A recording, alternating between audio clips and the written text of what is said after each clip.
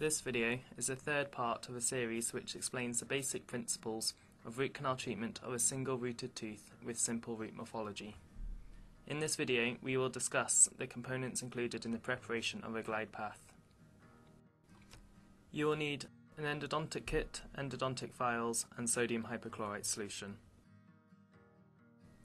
Before starting, place a bend in the needle 2 to 3 mm short of the estimated working length of the tooth. This will help you avoid extruding sodium hypochlorite beyond the apex and into the periapical tissues. Flood the pulp chamber with sodium hypochlorite solution and locate canal orifices using the DG16 probe.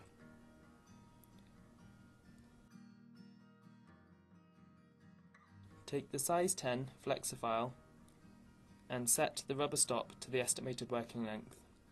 Coat the flexifile lightly in a chelating paste lubricant. You may also want to pre-bend the file if the canal morphology is curved.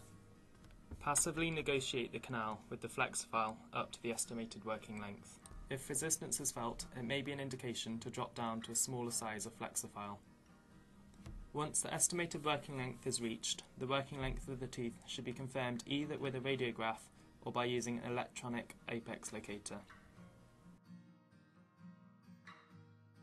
The file should then be used to confirm the apical patency. Perform small push-pull movements with the flexifile until the size 10 flexifile feels super loose in the canal.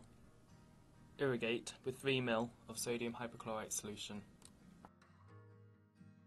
The ProGlider rotary file should be set to the working length. It is important to use the rotary files with the correct speed and torque on the endodontic motor. Carefully negotiate the file to the working length of the tooth to expand the glide path.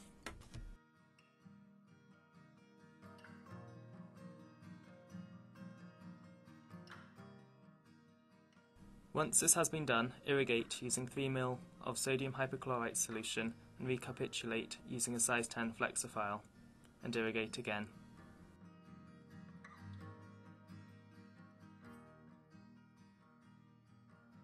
In the next video, we will cover the steps of shaping and finishing the root canal.